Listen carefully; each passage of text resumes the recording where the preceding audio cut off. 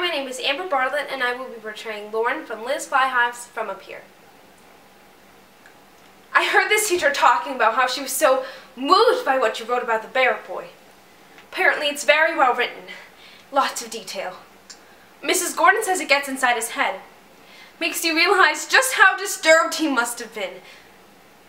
How teachers still can't get other students to sit near him or work with him in class. You know how that medicine gave him that tick under his left eye? And if he can't get it under control, he gets so upset his hands start shaking?